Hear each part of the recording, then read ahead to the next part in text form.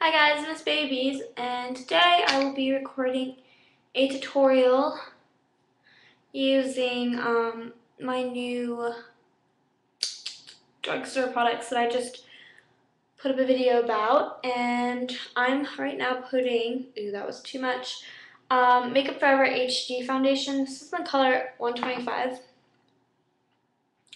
and I've had this one for a while, but it's sort of been too dark for my skin. But now that I'm a little bit tanner, I might be able to wear it. So we shall see. I'm using just a Real Techniques, a clean, well, semi-clean one. And I'm just buffing it in. And with this one, I don't do 2 layers. I only do 1. And the reason for that is this is a really full coverage foundation. So, well, it could be. If you build it up, it can be a really nice coverage, flawless coverage foundation. So if that's what you're looking for, I definitely would check it out. A lot of people like this foundation. My favorite is still the Chanel by Luma Aqua, and then after that, Gemma Kid probably, the Light as Air foundation. But this one is definitely nice for a different occasion, for if you're going out and you want it to be a little bit more flawless. This one would be a really nice one. So you can see it doesn't really have a dewy finish, really. It's sort of fairly matte. I'm just going to go right into the eyes, I think. And then anything after that I will come back to. I'm just doing a little bit of Urban Decay Primer Potion. This is in the original. And then I have to decide on a palette, which I have yet to do. I'm in between Silent Treatment and Knock on Wood. You know what? Let's go for the Knock on Wood. And then I will do the other one probably later on this week. Oh, I can't get them open. They are really difficult to open. Just try to be patient with them. Sorry, I have all of my brushes in a bag. So a lot of them need to be cleaned.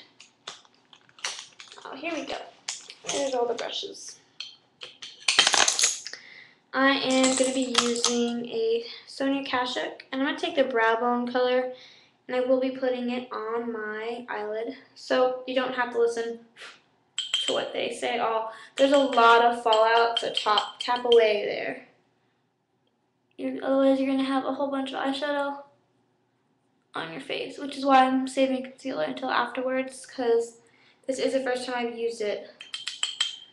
If you want to avoid fallout, sort of pat instead of sweeping. So patting will definitely take away a lot of that. So you can see it's a really nice muted pink. And then I'm going in with that maroon color. This is a Sonia Kashuk brush, if I didn't say. Getting fallout everywhere. And I'm going from the middle of my eye, so right where my where is it? What's it called? Pupil is, from out from there. So you guys can sort of see.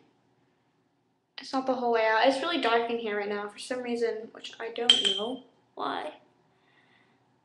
Okay. And I'm just going to do that quickly on the other eye. I think I'm going to mostly just show you guys one eye, so I'm not wasting time, but I will show you them both after they are done. Okay. So there are the two. Don't worry, I'm going to blend them so they won't look crazy in just a second. I'm just using a Sigma E35 blending brush. And I'm not really doing too intensive a job because I still do the crease color. So don't worry about that. So far I really do like it though. I'm going to take a little bit of that crease color now. What will I be using? A Real Techniques Dome Shadow Brush. This is a really dense brush, so it'll pick up a lot of the color. And I am gonna look straight ahead and put that in my crease. So I'm gonna try and look at you guys while I do this. And just repeat on the other eye. And the real blending will come afterwards with a clean blending brush. And I'm trying to give my eye a really sort of sculpted look, so I'm sort of really getting into that crease area. Just by poking it into that bone. Obviously not poking my eye out. So you can see it's really dark right now. Okay. These colors are really pretty and really pigmented though. But a little bit of fallout, which is okay. And I'm sort of blending it out to give my eye a really rounded effect. You don't have to do that if you don't want the eye like that. Sometimes, not always. And to get the same effect on the other, I'm just going to grab a little bit more of the crease color and dragging that a little bit more out. Okay.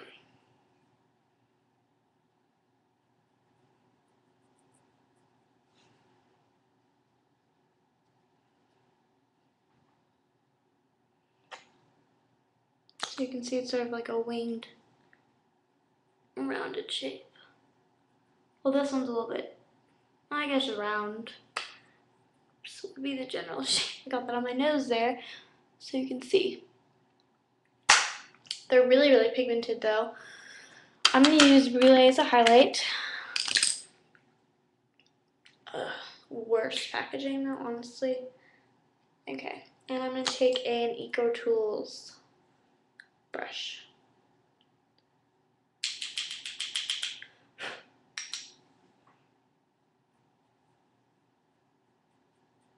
Really pretty though.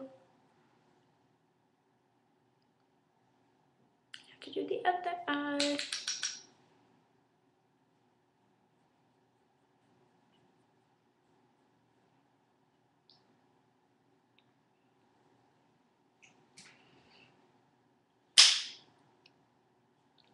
And then I'm just going to blend that really quickly. I'm going to blend the highlight and the crease just really gently. Moving on, I'm just going to do, oh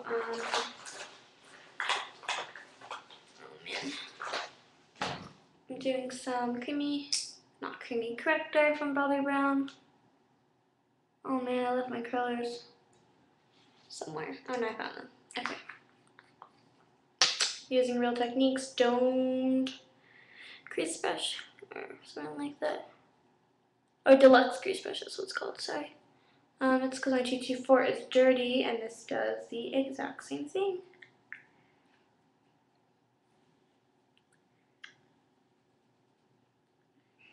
And it was just taking out a faded spot that I had. Okay, once that is done, I'm going to quickly curl my lashes with Shu Uemura lash colors.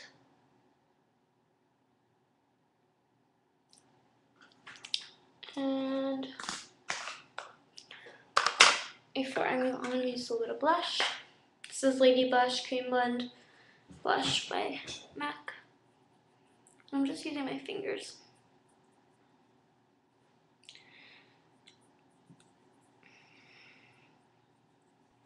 And I do like to bring that up as a contour. This is just a really natural, sort of flushed blush. Really pretty though. Taking a little bit of the Chanel loose powder. It just looks like that. I'm taking a crown. This is a C309 Jumbo Chisel Powder brush. I'm just grabbing very little product, just like that. Tapping that off into the brush, the case,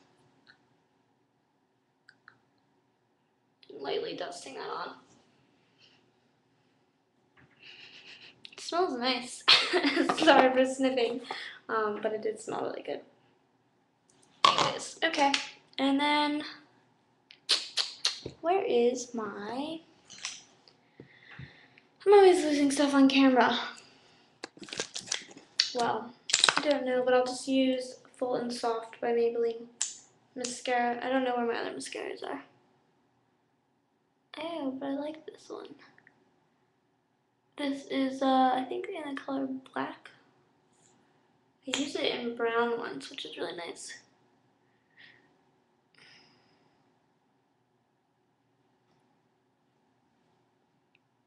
So that's nice. I'm using it on my bottom lashes too. If you want to see the brush, that's what it looks like. It's nice and fat. And besides that, do a little bit of a lip color. I'm just going to do Clarins Instant Light Natural Lip Perfector in the color 02. So, I think that is about it. It was just a quick tutorial to show you how one of the eyeshadow quads could look. So you get a really nice sort of purple smoky eye. Well, it's not really, it's more of like a really dark eye color, which is really, really nice and really, really pretty. I would wear this during the day. It's probably picking up a little bit darker now on the camera, but that's just what it looks like. You can play it up. I think it looks good on a lot of eye colors. I think this will look good on blue eyes, brown eyes, hazel eyes, whatever. Probably green eyes too look really good on. But yeah, that was just featuring, which one was that featuring? Knock on Wood, which was really, really pretty, really pigmented, and I used Brulee too. So comment below which one you want to see next. I have a few more. The Cool as a Cucumber, oh, that's not it. Silent Treatment, Walking on Eggshells, and Cool as a Cucumber. You can see the swatches on the drugstore haul, and let me know which one you want to see next. Thanks so much for watching, guys. Bye!